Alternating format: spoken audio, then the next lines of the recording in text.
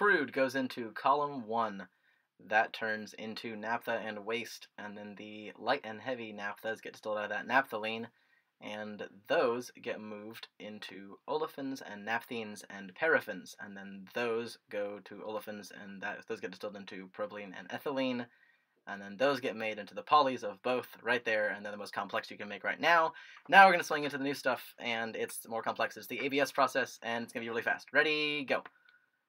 Crude goes into BXT, which goes into fuels on one end, which goes into naphthalene on the other, and that goes through the same process before to olefins and paraffins, and then the propylene goes upstairs.